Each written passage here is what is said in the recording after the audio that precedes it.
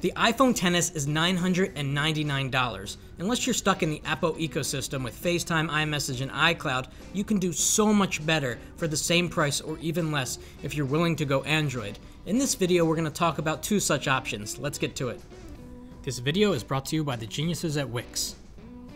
Before we get into it, I should say that for this video, I am considering the XS, not the XS Max.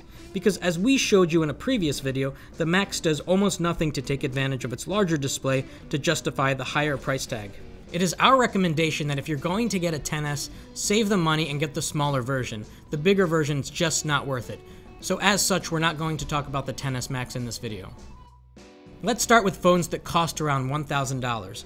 The first phone that comes to mind that meets, and in most cases exceeds, the capabilities of the XS is the Galaxy Note 9. With the Note 9, you get a bigger 6.4-inch notchless Super AMOLED screen that is both brighter and more vivid than the XS. Not only that, but the Note 9 has a pixel density above 500 thanks to its 1440 by 2960 display resolution, versus the 458 ppi found on the XS's 1242 by 2688 screen.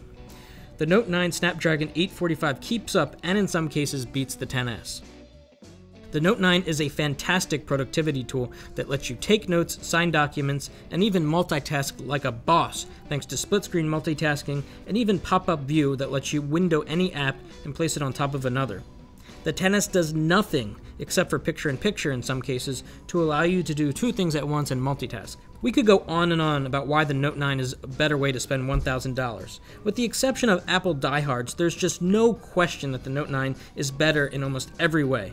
Oh, and it comes with a fast charger in the box that allows the Note 9 to go from 0 to 100 in about 100 minutes, whereas the XS of course comes with a slow charger in the box and it takes almost twice as long to charge fully. Let's talk about another phone that is better in most ways comparable to the XS, and that's the OnePlus 6, which is over $470 cheaper than the XS, and yet it's faster by most measures, especially keeping apps in memory. Let me just emphasize that the OnePlus 6 is almost half the price of the iPhone XS. Half the price, half the cost. The OnePlus 6 might not have as good of a camera as the XS, we'll admit that, but the camera is far improved from previous OnePlus phones, and we think that the 6 keeps up with many flagships. With the OnePlus 6, you get a smaller notch, a screen that is 9% bigger, double the RAM, a significantly bigger battery, plus you get one of the most customizable and smooth versions of Android ever. Before we conclude this video, let me tell you more about our sponsor, Wix.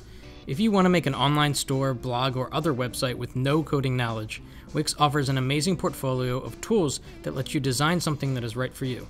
And it's all drag and drop, or pick from one of their many templates. You can learn more in the description below.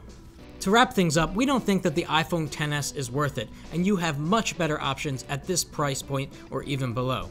So unless you're tied to the Apple ecosystem, consider other options because there are better ones out there than the iPhone XS. Thanks for watching, that's it for now.